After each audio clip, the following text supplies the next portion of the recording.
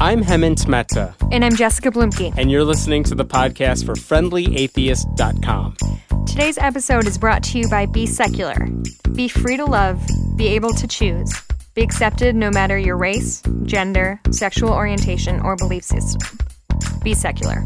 Be Secular merchandise allows you to display your support for equality and the separation of church and state, while also donating up to 50% of the profit from your purchase to nonprofits, groups, and artists that support those same values. Go to www.besecular.com, pick your item, and then choose who you want to get a donation from your sale. Listeners of this podcast will get a 10% discount if they use the promo code FRIENDLY. Make a statement. Be you. Be secular. Steve Wells is the author of the amazing Skeptics Annotated Bible, the website and the print book, which documents all the contradictions and horrible things the Bible says. It is honestly one of the most useful websites for atheists I have ever seen, and you can check it out at skepticsannotedbible.com. The print version of the book, like I said, is a must-have. Wells is also the author of Drunk with Blood, which documents all of God's killings in the Bible. And his newest book is called Strange Flesh, and it's about how the Bible is used by both sides of the culture wars to justify anti-gay bigotry or, depending on who you talk to, support LGBT rights. So, Steve, thank you so much for being with us. Well, you're welcome. It's great to be here. So your work, I mean, anyone who's seen the Skeptics Annotated Bible, it is so meticulous, it's so comprehensive. I mean, you've really gone through the entire Bible and chronicled where, you know, all the misogyny is and where all the instances of cruelty are. How does that process even happen? I mean, are you reading through the Bible so many times? Are you reading through it once and just keeping... I feel like there should be like a lineup on the wall somewhere that you might see in a movie, like someone has pictures of everyone and highlighting like things. A beautiful mind. Yeah, exactly. And like highlighters going everywhere. How do you go through that process of documenting all this? That's pretty much how it started. You know, I was reading the Bible for the first time, and the reason that I was doing it is that my sister was in the process of becoming a Jehovah's Witness. And so I thought, well, if I'm going to talk her out of this, I need to know the Bible better. And so I just started reading the Bible and highlighting stuff, you know, as I went along. And before I got through Exodus, I was thinking to myself, well, why hasn't anyone else done this from highlighted and presented the Bible from a skeptic's point of view? And so I decided that I would go ahead and do that. In high school, a friend of mine gave me a Bible because she wanted me to read the Bible and become a Christian. But what I ended up using it for is exactly, Steve, what you're talking about, where I started that was the first copy I actually had, a real nice copy. And I was using the little, what do you call them, the blue sticky notes, post-it notes. And I was like, here's a contradiction with this one. And they had weird little footnote references. Oh, and then I discovered Skeptics Annotated Bible. I'm like, oh, someone's already done this. I don't have to do this myself. I don't have to do this myself. It was great. How long did that process take then for you? Or is it ongoing, or is it a completed project? Well, I started it in 1989, and I've been working on it really ever since. So, you know, it's been 25 years. But what it took me the first, you know, after I started, I worked my way through the Bible. It took me, you know, a year or two to kind of get through it, and at first I kind of flew through it and just highlighted all of the things that really strike you, you know, as anyone. Just the horrendous, crazy, absurd, you know, nasty stuff in the Bible that would be pretty much any highlighted verse would be pretty much a belief killer, you know. At least it would seem like it should be. It should be to anyone that read it. And so I wasn't too concerned about being thorough, because certainly I had hundreds of passages that were pretty obvious, and all I had to do was just really highlight those. But then, of course, when you get into the contradictions and whatnot and the prophecies, you know, it starts to get more difficult. It gets more difficult, of course, as anything does, the more complete a job you try to do. Mm-hmm. So I had to keep keep at it, for quite a while. And what happened was I went through it, and I intended to do it in book form. That was my original intention. But at the time I couldn't find a publisher, and so I kind of gave up and put it aside for a while. Until then the internet came along, and I kind of knew it would work there. So then I put it up on the internet. So this is interesting. I got introduced to your work through your website, but I've seen your print books. I mean, the Skeptics Annotated Bible hard copy, it looks and feels like a real Bible with like the red little nice ribbon and everything. And it's kind of like a Shakespeare guide you might read, where you have the original text, and then in the margins you have it labeled like, here's an example of misogyny, here's an example of sacrifices or whatever. But one thing I wanted to ask you, you said you couldn't find a publisher, and it seems like you are publishing all of these things through your own personal imprint that you created. Is that right? Yeah. That's right. It was at the time that I started this thing, it was very hard to do that. You either had a publisher or a lot of money. Maybe if you had a lot of money, you might be able to do it on your own. But I didn't have, I didn't have a lot of money, and I couldn't find a publisher, so I felt kind of stuck, and I was pretty disappointed with it. I mean, I sort of did it just for my own use, So I felt like it was worthwhile, even if I couldn't get it published, because it was helpful to me. I mean, and the internet, the website was great. It helped a lot of people, I'm sure. Yeah. Sure. Yeah, the website is just a natural for the website, and the nice thing about the web, is when you can continuously add to it and correct it as you go, and so it's a great medium for that. So you kind of mentioned earlier, and I think we've all heard this before, that anybody who's actually read the Bible cover to cover is probably a non-believer. What do you say when people who say they're Christians and I've read the Bible, I know it front and back? Like, what do you say when you have not only read it but so closely read it? What do you say to them? Like, do you say, "Are you an idiot? Like, do you not understand what that meant?" Well, I guess that's what I don't really think that. I don't say it, of course, and I don't really think that, because I know too many very intelligent people that have done just that. It's amazing what people can justify. It's as though you had a Jewish person that was taking Mein Kampf, and was trying to say that wasn't, it's not really anti-Semitic. And the Bible, to me, is much the same. Almost everything that the Bible is telling you, with some exceptions. There's some good stuff in the Bible, some pretty good stuff, and not very much, but there is some. But with that exception, with those exceptions, the horrible stuff is really horrible. And nobody believes that you should execute a woman who isn't a virgin on her wedding night, or a disobedient child, or you should burn people to death, like is an actual punishment for some crimes in the Bible.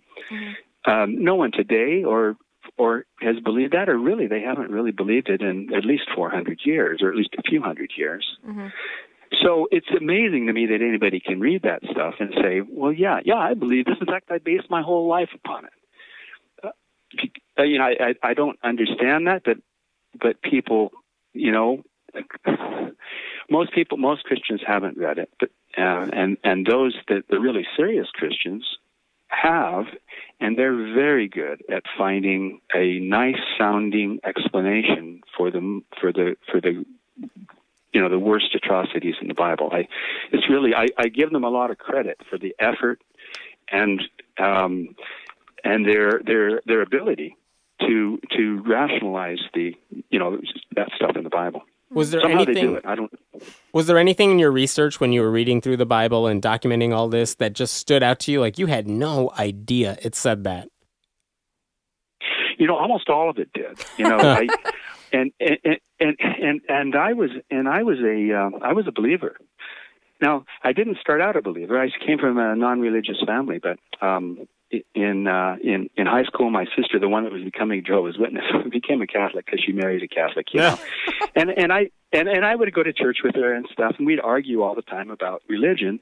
But I never read the Bible, but I ended up convincing myself that I believed in God, and I became a Christian. And then when I became a Christian, I said, well, what the heck? I'm going to become a Catholic. And I said, well, okay, I'm going to become a Catholic priest. And I ended up going to the seminary of Archbishop Lefebvre. I don't know if you're familiar with him, but he's the guy that was excommunicated in the 80s because he was so extreme. Before my time. Extreme conservative. Yeah. So I went all the way. I went crazy on it, And then in the seminary, I started to doubt, I jumped too quickly through some kind of important questions like the existence of God, the idea of hell, the problems that evolution presents, and all that whole mess. Mm. And so I ended up spending a lot of time arguing with the professors at the seminary, and ended up leaving. Although I was still a Catholic. In fact, I married my wife was a traditionalist Catholic, and all of our 4 children are baptized Catholic. Mm. But after our 4th child was born, when he was still a baby, at that point I decided I didn't believe it any longer. That was 1988, and so it was the next year when I actually started this Bible project. But I hadn't read it as a Catholic. That's not too surprising. Yeah, I've heard that from many Catholics. Yeah. You let the church figure all that stuff out, Sure. Are you familiar with the Jefferson Bible? Because this project kind of reminds me a lot of what Thomas Jefferson did. Cutting out all the supernatural stuff. Yeah, I guess for people who don't know, Thomas Jefferson went through, I think it was just the New Testament, and physically took a razor and cut out the stuff that he liked, like the stuff that wasn't supernatural, that was just moral teachings, pasted that into a new book, and it's become the Jefferson Bible. Are you are you familiar with that? Do you take inspiration? Do you think that's a helpful exercise? Do I think it's a helpful exercise? Mm-hmm. Yeah, I mean, that's pretty much what the good stuff that I have. I have. I'd have to check how many. There are several hundred verses in the Bible that I have marked as good, and they would have been the same ones that I like how that's a separate annotation that you got to make. This is a good section. Yeah. Well, in the beginning, I only had a few categories, and none of them were good. But then I decided, there are Leviticus 19:18, love your neighbor as yourself. That's a good idea. So I highlighted that. It's just a shame that in the next chapter you're executing homosexuals, and you have to burn to death a man who has sex with his wife and his mother-in-law. You have to burn all 3 to death. They know what they did. And I don't know how you love your neighbor as you're burning him to death, but somehow you've got to be doing that. Contradiction. Check mark. Yeah. Let me ask you about your other book. One of the other books called Drunk with Blood. So you again, I don't know if you did additional research for this one or if you just used the ones you'd already done, but you went through and you said, here's a passage in the Bible where God kills people. This is what the Bible says, but based on, research or whatever, I don't know, you can tell us that. You said, here's like what the Bible explicitly says, and here's the estimate based off of that. And what was that? Body count? Yeah, a body count. And what did you figure out at the end of that whole process? And how did you figure out those numbers? Well, in some cases the Bible tells you exactly how many people were killed, and in other cases it doesn't. So if you take just the Bible's number, that it turns out to be about 2.5 million. But if you all had it coming. If you try to estimate it, then it's 25 million somewhere. It depends. I mean, because sometimes the Bible just said he killed everyone in some area, and you don't know how many. It's flood alone. Yeah, or how many people died in the flood. Right. It's kind of hard to know how many people died in an imaginary flood. And how did you make your estimates? How did you make your estimates for the imaginary flood deaths? How many unicorns died in the flood death? I used the best. Well, Christians say that it happened in about 2400 BC. And then I got a book by, I forget the authors, but it's a book by historians who have their best estimates of human populations at various places in Earth at that time. And the human population at the time was thought to be about 20 million. And so that's the value that I used in my estimate. So at the worst possible way, you said it's about 25 million. If you take explicitly what the Bible says, conservative estimate, we're talking 2.5. Estimate. That's like 2.5 million. And how many people did Satan kill in the Bible? Good question. Well, 10, actually. 10, and God deserved the credit for that. If you were having a murder trial, then they would both be, they would both be equally guilty. Or maybe God would even be more guilty. I don't know. I have known better. I have seen those memes comparing God's deaths and Satan's deaths, and that's all based off of your work. But those memes have been floating around for so long, and it's hilarious. It's like, oh, Satan, not a bad guy. God's kind of an asshole. In the Bible, in the Bible, he's actually a pretty good guy. At least he would have been if he wasn't hanging out with God. God's a bad influence on Satan. Yeah. I actually, when I was, I don't know, maybe a sophomore or junior in college, and I was just kind of like trying my atheist hat on, we were reading Paradise Lost, and we'd read like the first like little chunk of it.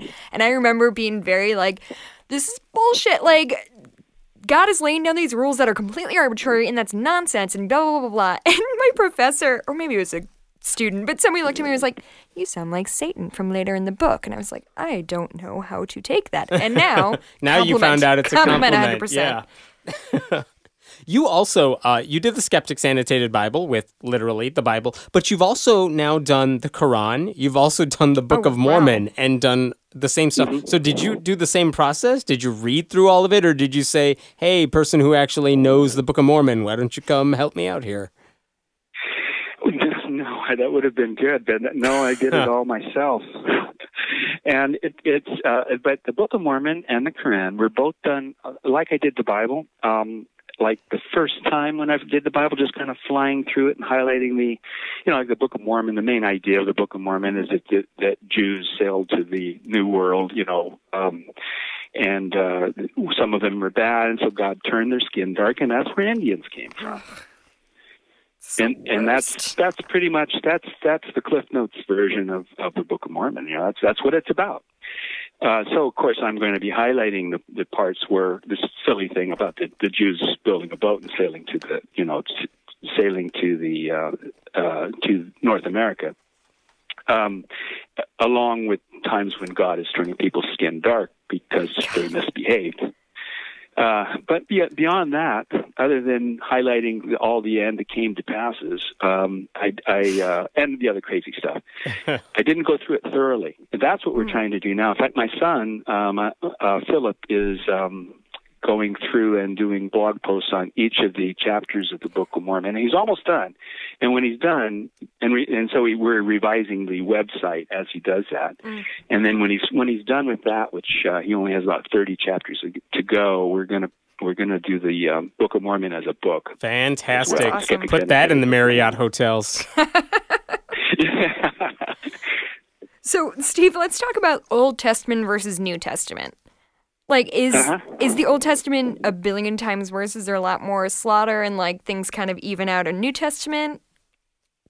Or is the New Testament also pretty bad? Yeah, I think, actually, that in the New Testament may be worse than the Old. Really?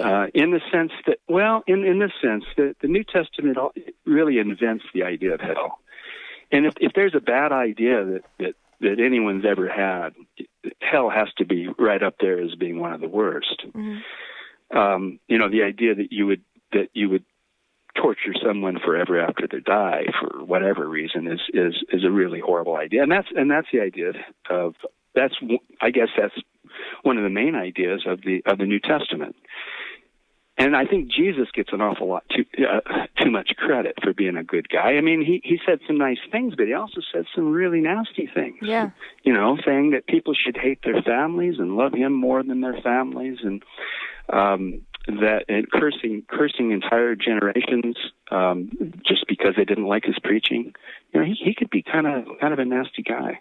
And Paul was a very unlikable guy. He didn't say very much that was nice. There's a little bit here and there that's nice, but mostly it's it's not very nice stuff. And so, I mean, you don't have. It's not all about animal sacrifice. You don't have to be doing that. That's nice. I wish someone would say this in church. You don't have to burn just people one to day. death. Come on, you guys. New Testament isn't all about animal sacrifice. We can all get Jesus said some horrible things. So when people... And any book that ends is bad, I mean, it certainly ends badly, right? With Revelation, you can't end worse than that.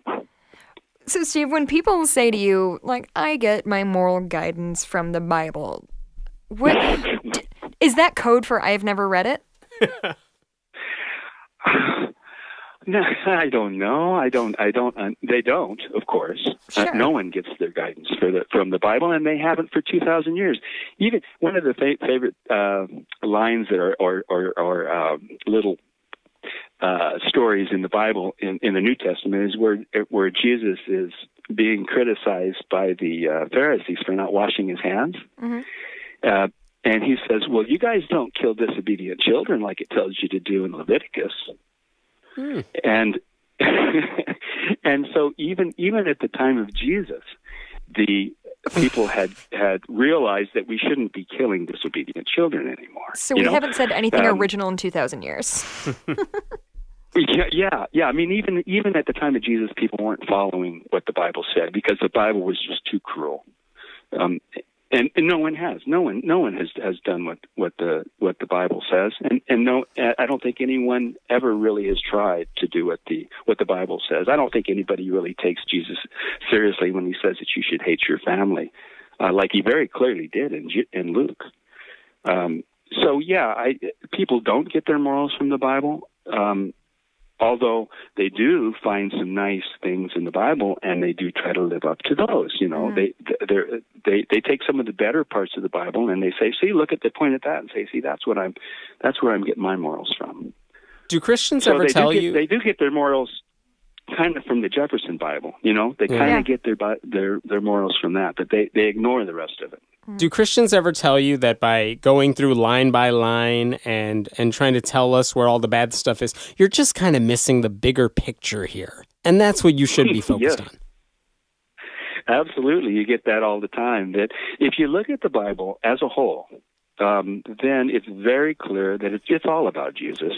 When God says that he's going to corrupt your seed and spread dung upon your faces, like he does in Malachi 2:3.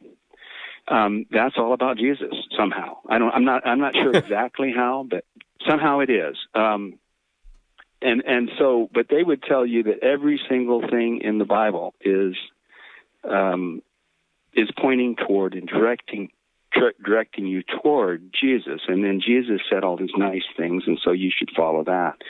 So that's kind of the basic way that they claim that you have to look. If you look at it from that perspective, then you can really justify anything in it. I guess at least that's what they like to claim. But I mean, you can justify anything and anything. You can find good and moral lessons in any book. I get frustrated. What can I say? Yeah, you can do a lot better with just about any random book that you pick up. Yeah. So tell us a little bit about this new book. You talk about what you learned about the biblical justifications for and against homosexuality. What did you discover that maybe we haven't heard before? Well, I think that the fun part about this project for me was realizing how it's used, especially by liberals, to justify to be able to say that the Bible both says nothing about homosexuality, or that it actually says it actually approves of homosexuality. Is that a fair interpretation? No, it's not. The Bible, when it speaks clearly, and it doesn't say much about homosexuality. There's only 5 verses, 5 or 6, depending on what you consider. People kind of argue about this, but there's only a handful of verses that are explicit about homosexuality, and those 5 very clearly condemn it. But so when liberal Christians are using the Bible to say, and I mean, there's a very popular book out by a guy named Matthew Vines right now talking about Mm-hmm. how the Bible actually supports LGBT rights or whatever it is. What is he getting wrong? What is he doing that he shouldn't be doing? Well, I can't really say with regard to Matthew Vines because I haven't read his book. I've listened to some of his talks on YouTube, on YouTube and stuff. Yeah, so I think I kind of have an idea of what he's saying. And with regard to the 5 explicit verses that condemn homosexuality, there are some arguments that can be made, sometimes quite good arguments. For example, one of the big questions is what was going on at Sodom? What was the sin of Sodom? Why did God kill everyone in Sodom and Gomorrah? And of course, conservatives say that God killed everyone in Sodom because they were trying to commit homosexual rape on Lot's guests, angels that were visiting there, and they wanted to have sex with these angels who looked like guys, I guess pretty good-looking guys. And so that shows God's hatred for homosexuality, and that's where the word sodomite would come for, that's used, still used by conservative Christians. Whereas liberals will look at that and say, well, it wasn't about that at all. It was about hospitality. They weren't being hospitable to those angels, and that's why. They weren't being hospitable. No, they had these guests, and Lot had some guests, and they wanted to do nasty things to them.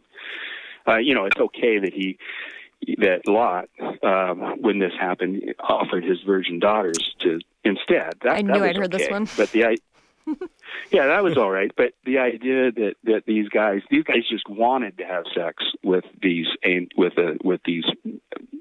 that appeared like men, and that got God so upset because he hates homosexuality so much. But anyway, the liberals have a pretty good argument here because everywhere else in the Bible, when it talks about the sin of Sodom, it talks about it being greed and not taking care of the poor. And there's a long list of things that happen that are said throughout the Bible that don't say anything about homosexuality, but say that the sin of Sodom was something else. And so they have a pretty good argument in that case. And then they do a similar thing, like when in Leviticus 18, chapter 18, where it talks about homosexuality being an abomination. They have a fairly good, well, of course, there's a good response to that, a fairly obvious response to that is so we're shellfish and, so we're eating shellfish. A very four-legged flying creeping things are an abomination to God. There's a long list of things that really creep God out, and homosexuality is just one of them. So since we ignore God about the shellfish and about the four-legged flying creeping things, we can ignore God on homosexuality as well. And so they have explanations for all of when St. Paul talks about the only verse in the Bible. There's only one verse in the Bible that deals explicitly with lesbianism, and that's in Romans.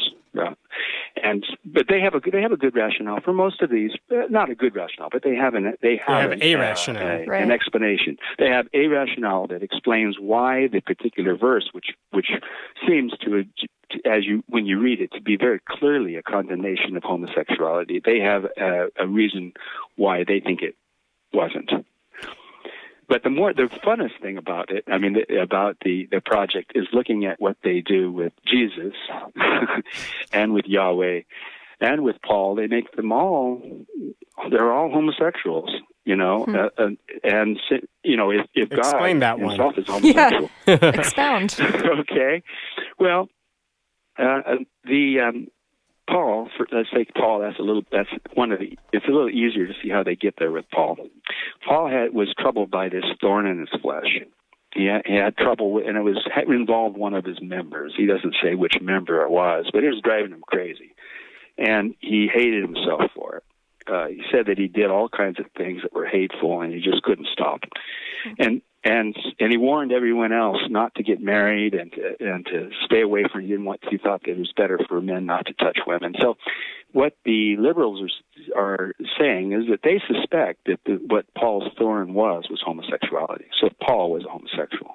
Interesting. So that's a pretty easy one. Now, to get Jesus to be gay is a little bit tougher, but not too bad, because Jesus actually never said he loved anyone in the Bible, except for in the Gospel of John. The other three Gospels, there's only one person that he was said to have loved, and that was the rich man, and the rich young man who asked him, what do I need to do to achieve eternal life? Jesus looked at him with love. Well, that pretty much did it there. When he looked at him with love, then what they have is that Jesus actually, he had a thing going with this guy. Wait, they have that. Is that really the only time they say Jesus loves somebody or something? Is that really the only time it's mentioned? Yes, it is, except for in the Gospel of John. The Gospel of John has Jesus loving 4 people. The disciple whom Jesus loved, that's another story where Jesus, the disciple whom Jesus loved, is mentioned throughout the Gospel of John. Some people think it may be the author of John, and he leans his head on Jesus's breast, and there are all sorts of things that look, if you look at it right, they look a little bit gay. So that's one thing. And then the other person that he loved was Lazarus, and that looked, the people were making that into a gay thing. And then the other 2 people were the sisters of Lazarus, and so they're saying actually that there's probably he's probably bisexual, actually, that he loved both Lazarus. We have and a title his for the sisters. podcast. He loved both Lazarus and his sisters, Martha and Mary. They all had a thing going with Jesus. And you're telling me you call this book Strange Flesh and not Jesus was a bisexual? Subtitles. You missed out on a good opportunity. I don't really believe any of this stuff, because here again, I don't even know if there was a Jesus. Right. I certainly have no idea what his sexuality might have been. But what the liberals are doing is they're pointing to these stories and they're questioning Jesus' homosexuality. They're asking, in some cases, they're actually saying that he was the best, that the evidence shows that Jesus was homosexual. And they do the same thing with Yahweh. And you got to admit, there's some weird stuff going on with Yahweh. He wants his prophets just about have to get naked. Isaiah spent 3 years. Saul, the first thing he does when the Spirit of the Lord comes upon him, he starts prophesying and taking off his clothes. He lay around in front of God and everybody naked. God exposed himself to Ezekiel, showed the glory of the Lord, and he saw his loins, and they looked like they were on fire. So moral of the story, when you go to your next orgy, bring a Bible. That is what I've learned. This is making my day. I'm so happy right now. And these are the arguments that liberal Christians can sometimes use to say, look, the Bible isn't as anti-gay as you think it is. Like, who cares? Exactly. Who gives a shit? And that's just the other thing is that most of the prophets were too, So if you're going to condemn homosexuality, then you're going to have to condemn Paul, Jesus, Yahweh, and almost all the prophets. At least that's what they're trying to make you believe. After listening to you kind of expound upon this a little bit, I have to think that the reason the Bible is still, quote, relevant is because it's so damn long that people can find anything they want in there. And I have to think that's why it's still around. If it was as long as... It's a giant Rorschach test. I'm saying that wrong, my God, that's exactly what it is. Rorschach? Rorschach, yeah. Whatever.